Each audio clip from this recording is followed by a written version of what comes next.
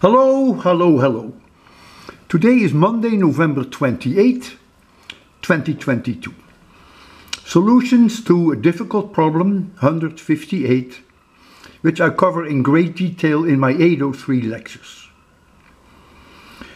The three components L, R and C are in series and they are driven by a power supply which changes frequency omega. First question is, using Faraday's law, write down the differential equations for the current I in the circuit and for the charge Q on the capacitor. Sometimes I write down for current lowercase I with a dot. Sometimes I don't do that. I is always problematic because it's so confused with 1. So here you see the differential equation in terms of I. The closed loop integral of E dot dl is minus L di dt. That is Faraday's law. So this is Ohm's law. Potential difference over the capacitor. Potential difference over the here is the potential difference over the resistor. And this is the potential difference over the capacitor. This is the driving voltage. The driving power is minus L di dt. I is the QDT, and the voltage over the capacitor is Q divided by C. Notice that Kirchhoff's voltage rule does not apply as the E field is non-conservative. There is no E field inside the wires of an ideal conductor. Thus the voltage across the self-inductor is always 0. One person had very interesting solution. He introduced a potential difference over the inductor and he called that V of L, never realizing that V of L is 0. Alright. So we already have the differential equation here in I,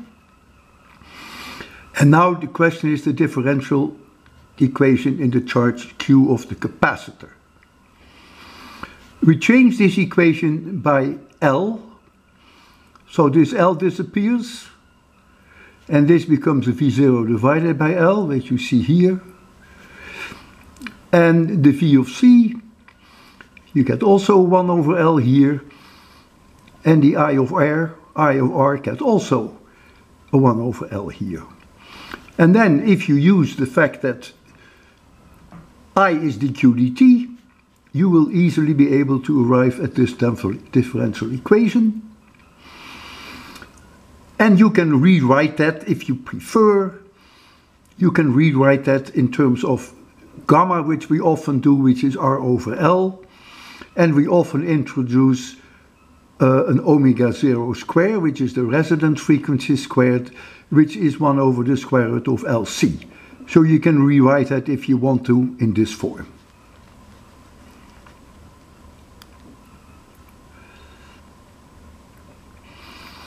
So you have here then the differential equation in current, and I have here introduced the omega 0 squared and the gamma.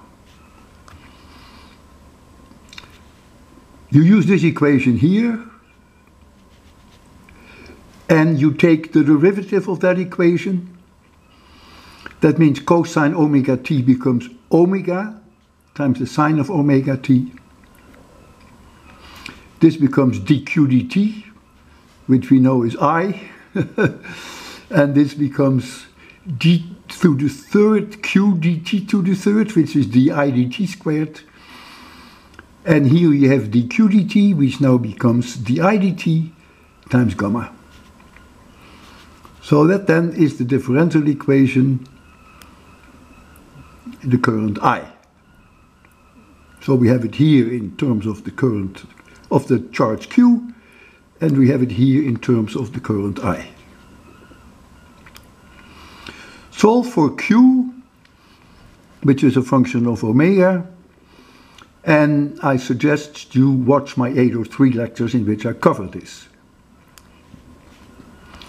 So Q as a function of omega is Q0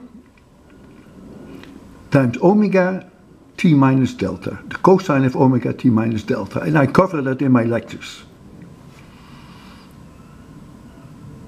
And Q0 is then V0 divided by L, divided by the square root of all this, omega 0 squared minus omega squared squared plus gamma omega squared.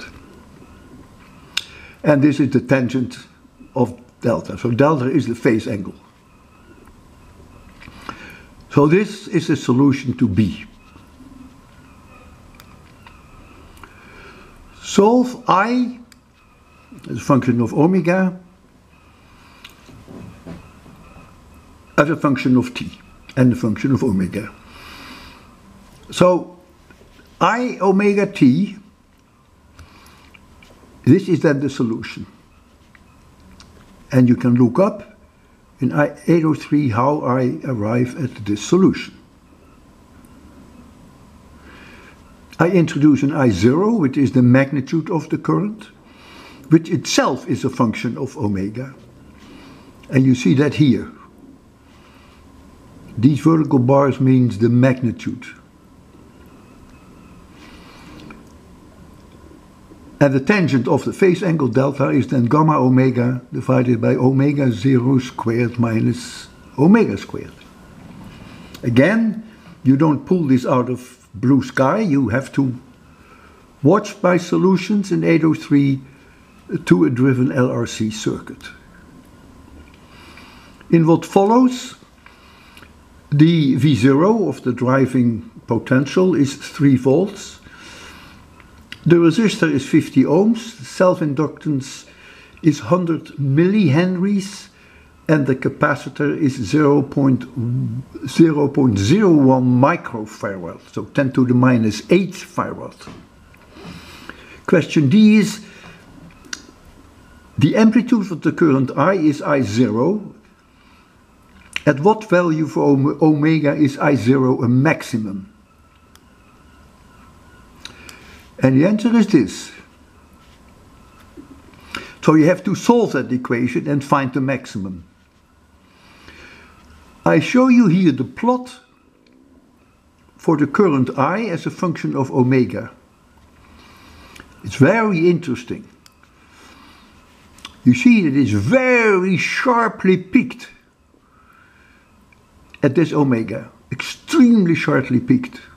And this then is the maximum current. And that happens when omega maximum is 3.162 times 10 to the 4th radians per second. At what frequency omega is the voltage across the capacitor a maximum? Turns out it's the same frequency. I plot here below the figure of the value of Q0 as a function of omega.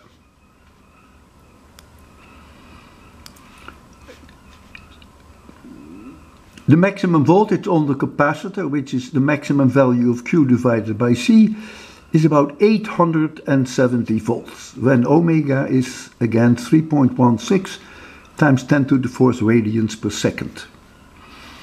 You can read here, estimate roughly the Q maximum, and you know the capacitance, 10 to the minus 8 farad, and so that gives you immediately that the voltage over the capacitor, the maximum voltage, is then 870 volts.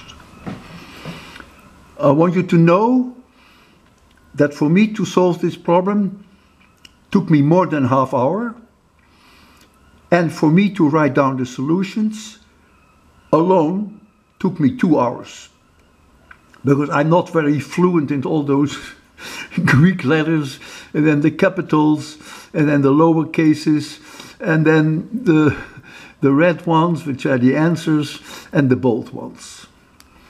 I cannot even guarantee you that there are no slips of the pen. I hope not, but I cannot be 100% sure. If you find a slip of the pen, let me know. If you can't do this problem, that's almost a given. This is clearly not a high school problem. And it's not a JAE main problem. It's also not a JEE advanced problem for the reason that it's way too long.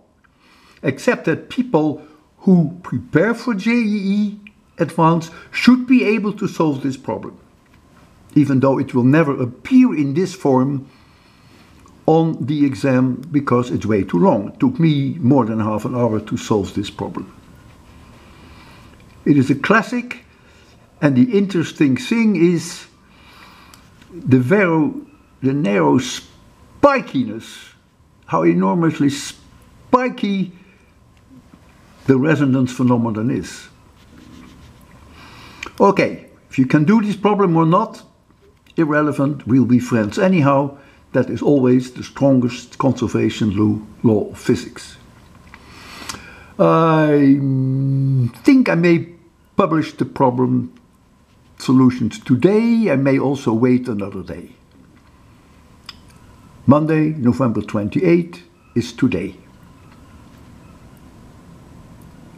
If you can't do this problem, and if you have enough interest in physics, I suggest you watch my 803 lectures, RLC circuits, and learn some physics. If that's too tough for you, I don't blame you, that's all right too.